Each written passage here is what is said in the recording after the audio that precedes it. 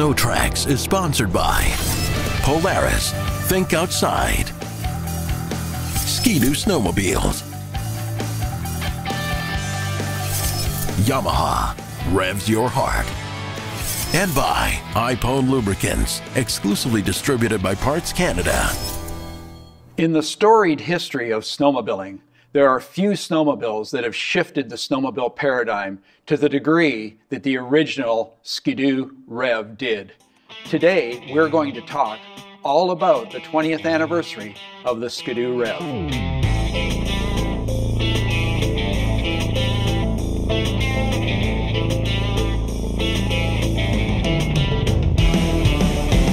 I didn't remember the hotel, but I saw the name, the Daniel Lodge in Utah. Daniel Summit. Daniel Summit. That's where we introduced the Rev to you for the first time, I think. Yeah. And I will always remember when we removed the cover, you were walking around, you were intrigued by all this, and you said, "Why have you done that beaver tail?" And I said, "We're done, we're done, it won't work." Today in the industry, people call it the beaver tail. Our feeling at the time was a good snowmobiler who ride traditional snowmobile will take a day to get used to the Rev. That was our thinking here. Because if you only rode it for 15 minutes, it was so awkward for anybody with experience that, you know, you would reject it. Right away, you would reject it. You needed to spend an hour or more, and then it became obvious. And when you went back to the traditional snowmobile, the first turn, Yeah, it felt weird. Yeah, it felt weird because you really felt the advantage of the Rev. We've took a lot of risk. When I sit down on this, we've took a lot of risk. And you're the one who's saying that. I think the proper way to say that is you took a lot of risk. Yeah. Yeah, I mean, it was so radically different. I think the vehicle captured people's imagination. Well, like you said, once you got on it for more than 15, 20 minutes, half an hour, you're like, I don't want to ride anything else. One of the things that came to the top of my mind right away when I first rode the Rev was the motorcycle ergonomics, the stand-up riding posture. Where did that come from? Who pushed that ball ahead? He's the expert. I did a little bit of research and went back through some of our reports. When we created the advanced concept team on the snowmobile front in Valcourt, I built a team with Jean-Guy Talbot and a few engineers and a few technicians, and our role was to create new product architectures. And one of the things that we did is we were hiring an ergo expert. His name is Peter Watson, who has his name on the patent of the Rev. But basically what he did, he looked at all of our machines that we were doing prior, in fact, looking also at competitors' machine. And back in '96 wrote a report that if we could change the legs and allow the lower and upper muscles of the leg take all the charge, we would save so much hurt on the back. That was not the solution, but that was a problem that was highlighted from that point. Where were you on that topic? At the time, I was more in manufacturing. I became president of Sea-Doo Ski-Doo in 1998. And at the time, we had 25–27% market share, and we needed to move the needle. And we were introducing a new model, gaining 2 points. The year after, a competitor would introduce, losing the 2 points. We had to change the dynamic of the industry. Everyone basically had the same technology, different color. We gave the go-ahead to the program in 1998-99 at the end. We introduced the product. It was longer than typical to develop that. Typically, we can design a product between 30-36 months. That time it took a bit longer because we had some cost difficulty. And I remember, to remove costs from the machine, the original Rev had no painted panel because we're saving $100-something, and this is what we needed, the additional money we needed to make our margin. And that's how we came out with the product, and we introduced it in model year 2003. SnowTrax is sponsored by Hercules Tire. Ride in our strength.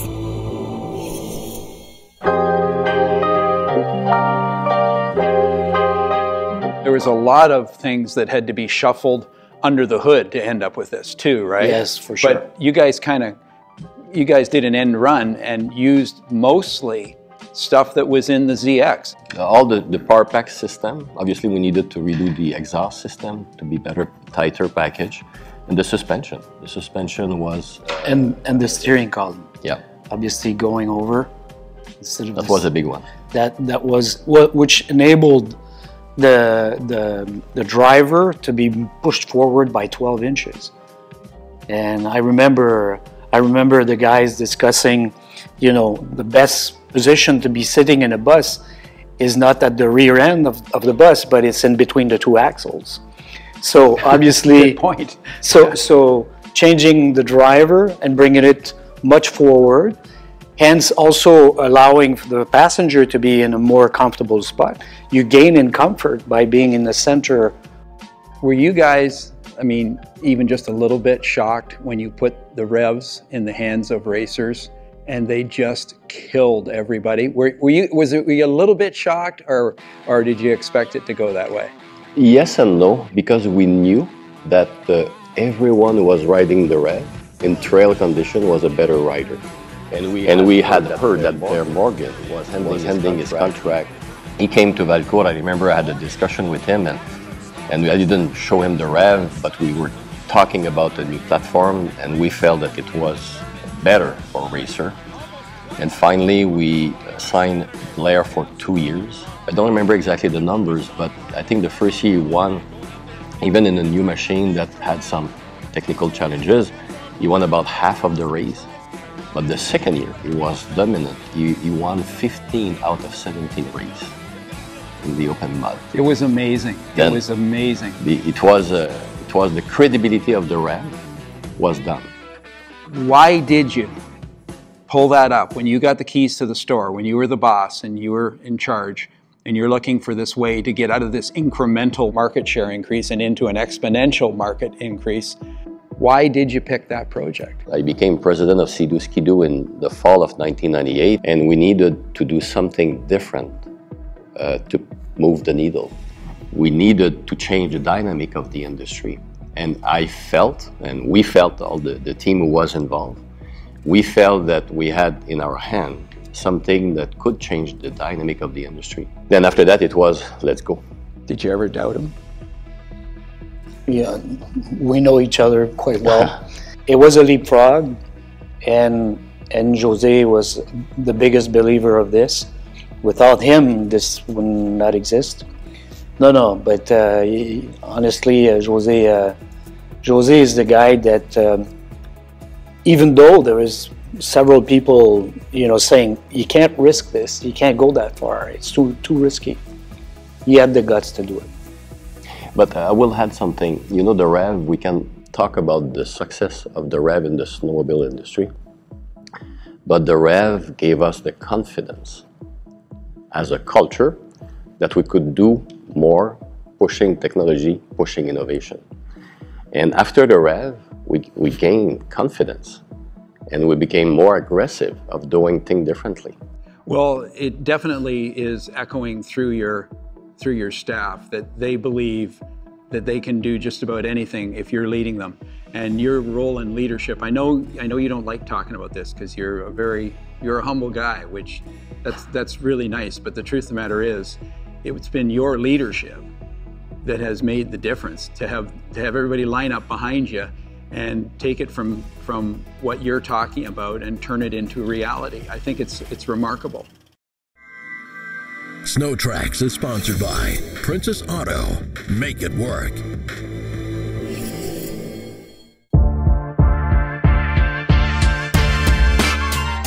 If I were you, I would have been scared when I pulled the trigger, when it was the last step. It was the last prototype version. You had all your data, you were invested in it, you knew where you were going to go. What was it like when you pulled the trigger and the bullet was in the chamber and there was no going back? There was a risk, but we were confident. You know, I'm lucky because I have very competent people. Denis, steam design, engineering, people in marketing and in manufacturing. Then it was a risk, but we knew we had the better product. After that, it was a question of execution. And I knew that we had the talent to execute and make it a commercial success. It's easier today because it was a success and I'm still here. But but the point I want to make is when you're surrounded by a group of people and you have a recipe that works, you have a governance that works, it's easier to make those calls. BRP products are all outstanding exercises in styling. How much equity did you feel in the project from a styling standpoint? Packaging up all of those pieces that have been moved in places they never were before. But that's one thing I'd like to correct, is that what we do, I have an advanced concept team with engineers and technicians in my team. And we come up with new product architectures. That's our role. That is our role, to create, not to industrialize, but to come up with something that considers consumer needs, ergonomics and everything else, and package the mechanical package all around and everything to provide a new architecture that provides a new experience to the consumer. All these new architectures are born from our advanced concept team, which we have designers, engineers working hand in hand. So overall, I'm happy with the evolution of the REV up to today's generation. We talked a bit about the racing aspect and the instantaneous success on the racetrack. Where's the common thread that brings that kind of use of a snowmobile racing back to the consumer and the consumer's influence? What is that dynamic? When we introduced the REV to the world in February 2002, we were winning in racing. Then the REV had that credibility that it was a fast machine. And after that, it was to convince the dealer. We built about 50 prototypes that we did bring in Quebec at Lac and we had about 50 influential dealer of the network who came and ride the REV for an hour and a half. And I was super happy because at the end of the 3 days, they were all super excited to go to the club, and they became the people talking to other dealers. What was the initial feedback overall from the dealer network? What was the initial feedback? Obviously, these 50 influencers liked it because they got to get hands-on, but most of your dealers wouldn't have gotten hands-on. It's difficult to measure what the percentage, but you know, Blair Morgan and the racing team was already winning in the race circuit. We had the 50 dealer who came to Lac to try it. We had the media who was positive about it. Then when the dealer saw the machine, all this was around, and obviously they were very positive about it. And our volume the first year was twice what we had planned. Wow. Then we knew that it would be successful. And 3 years later, we had 40% of the industry, 40% market share of the industry, and we never looked back. Okay, so the REV has been an unbelievably successful vehicle, not just in the snowmobile business, but in the power sports industry. I mean, it stands alone as something that shifted a paradigm, redefined a recreational vehicle, made snowmobiling easier for a whole lot of people, made it more fun, all of those things. Did you ever think it would go this far 20 years later? We had in mind 50% market share, even in those years. But I never thought that after the 50 we would continue to grow. And now we are 55 plus and we're still growing. With all this success and innovation, with you in the driver's seat, you the lieutenant, is there another REV in the future? When we own 55 plus market share, obviously the challenge is to remain and keep growing. Obviously we are continuously working on different things, and whether it's engineering, whether it's our advanced design, advanced concept team here at DNI, we're continuously challenging the current status quo. We have the people, we have the tool, and we have the governance to innovate and continue to push in new direction. So somewhere in there might be another REV. Somewhere in there. Gentlemen, thank you so much for taking time with us and being so transparent and telling us the story of the REV.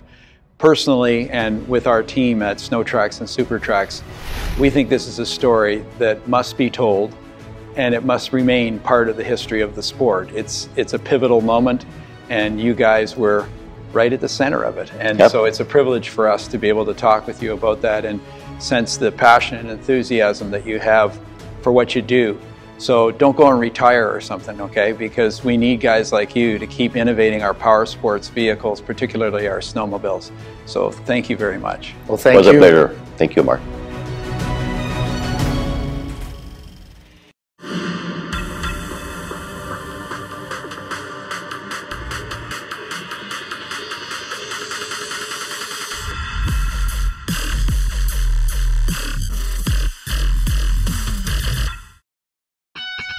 SnowTrax has been sponsored by Arctic Cat Snowmobiles. The regions of Quebec by the sea. Discover our ride ideas. FXR Racing. Maximum versatility for all conditions. And by MBRP Performance Exhaust. Built for the victory lap. On this week's test ride, we're going to closely examine and ring out a very popular model from Yamaha, the SR VIPER with a 137-inch track. Why is it so popular? Because this is Yamaha's answer to the 120 horsepower, 600cc two-stroke class. Yamaha's SR VIPER LTX GT has been a solid and credible competitor in the 600 two-stroke class. The 1049cc triple-cylinder power plant is the hands-down nicest running four-stroke mill in the entire snowmo biz. The icing on the cake is the boilerplate reliability this engine displays. You're probably wondering why year after year we keep picking this 1049cc Yamaha triple as our favorite four-stroke snowmobile engine. It's all about throttle response, throttle activation, and throttle transitions. It is seamless and smooth like no other four-stroke motor. The 1049 uses 3 throttle bodies and 3 injectors to deliver precisely calibrated fuel intake from the engine's EFI system. This is different than the 1049's four-stroke rival, the sophisticated 900 Ace triple from Ski-Doo. Ski-Doo uses 1 throttle body, which is located further back from the cylinder's intake. This means there is still some, albeit reduced in model year 2023, throttle lag from the Rotax triple. The Viper's short intake runners mean throttle response is right now, with literally no, zero, zip, nada throttle lag. And so, my snow-crazed friends, the Viper accelerates like a really good running 600cc two-stroke sled. There is no disappointment to the way this responds to throttle inputs. Acceleration is exceptional. Clutching on the 2023 Viper is in the hands of a Yamaha-built primary and secondary.